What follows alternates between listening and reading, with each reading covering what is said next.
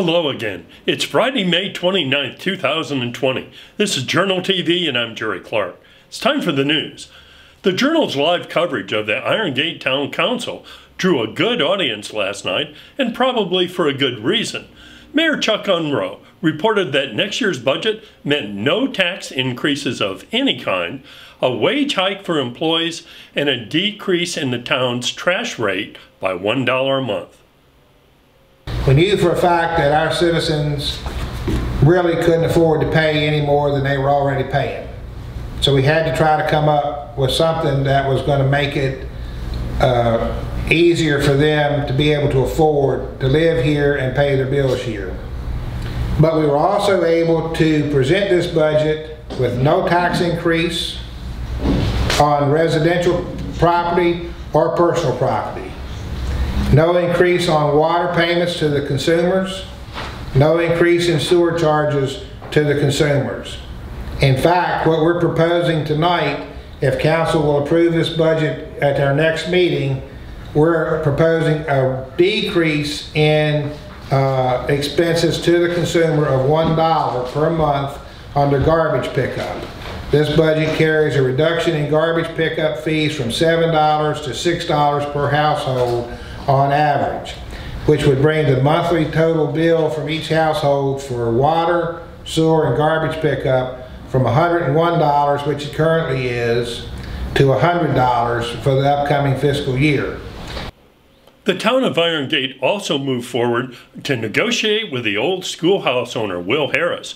Using a Brownsville grant process, the town hopes to acquire the property and renovate it for public uses, as well as a town hall. And now a word from our sponsor.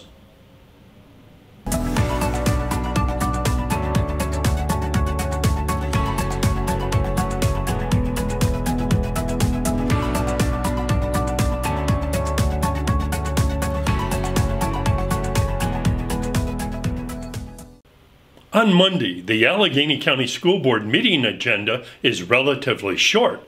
The board will discuss some grant applications and approval of its next year's budget. And then in closed session, it will discuss the superintendent's contract. The Flower Center in Clifton Forge reported that a 4-foot black snake moving down the sidewalk was drawing a fair amount of attention on Friday. The Journal only got its tail as it slipped under a doorway at 408 East Ridgeway Street. Said one onlooker, he'll be back.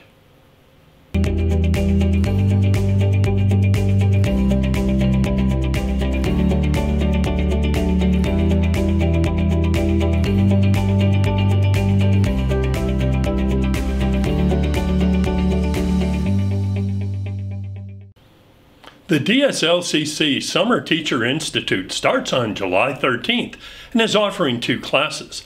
Advanced registration is required. Log on to AlleghenyJournal.com right now for all the details. And now for local obituaries. Travis Braxton, 40, formerly of Covington, died on Monday. Erna Hoover, 82 of Covington, died Tuesday. Maxine Schultz, 89 of Monterey, died Tuesday.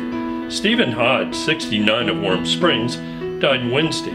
Ellis Morris, 89 of Lexington, died Tuesday. Helen Fix, 92 of Lexington, died on Monday. And Richard Irvin, 38 of Covington, died on Thursday. More information on all obituaries may be found on AlleghenyJournal.com.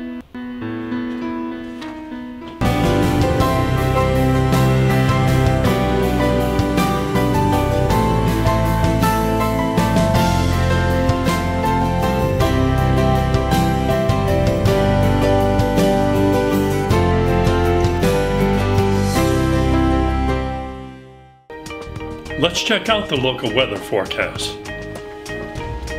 On Saturday, it should be mostly sunny, high of 81 and a low of 52. Now on Sunday, mostly sunny, high of 74 and a low of 46. And on Monday, mostly sunny again, high of 75 and a low of 48 degrees. And that's the way it is on Friday, May 29, 2020. More stories, photos, videos, and interviews are available 24/7, 365 on AlleghenyJournal.com, YouTube, and on our soaring Facebook page. Thanks very much for watching Journal TV.